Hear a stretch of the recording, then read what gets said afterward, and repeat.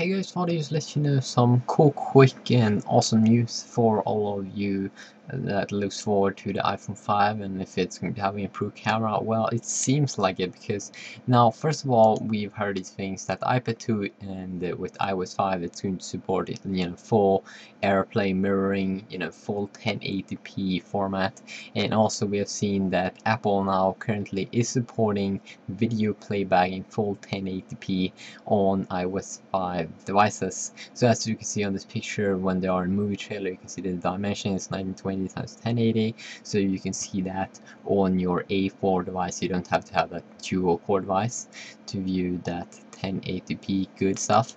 And now they also found a couple of other things that you could export to 1080p from your iOS device. So I mean that if before it was 720p and now it's 1080p, so that is, I mean, 1920 x 1080 full HD that you'll be able to export it. So now we have both decode and encode in 1080p.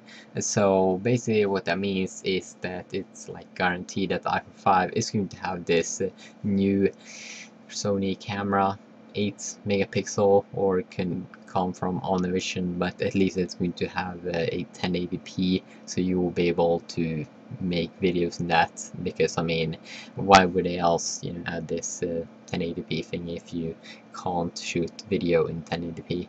So that is going to be kind of cool, so really look forward to iPhone 5. Hopefully we'll see that in this fall coming out.